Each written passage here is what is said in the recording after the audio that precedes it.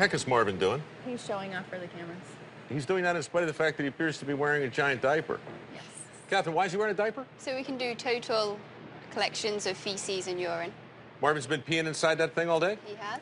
Well, how long will Marvin's humiliation last? Usually about 5 days. So for 5 days, you have to walk around peeing and pooping in this apparatus. And how often do you clean it? 3 to 4 times a day. All right, now, what just happened there? He just took a drink. We don't collect any of that slobber, do we? No. All right, obviously I'm delaying the inevitable. Why don't we go ahead and get his pee and his poo? As you can feel right now, if you want to pull on it, it's pretty heavy. That's a full nappy. Yeah.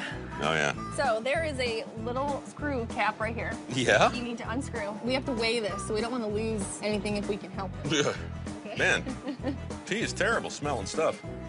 Oh, dear. And you're also going to have to massage the bladder to kind of squeeze it out of there. Ah, daggone it, Jillian, no matter how much you shake it. These last couple of drops. Oh, there we go. Dear me. So you can go ahead and screw the cap back on the bladder. Cap back on the bladder. And then we're going to remove the nappy from the horse.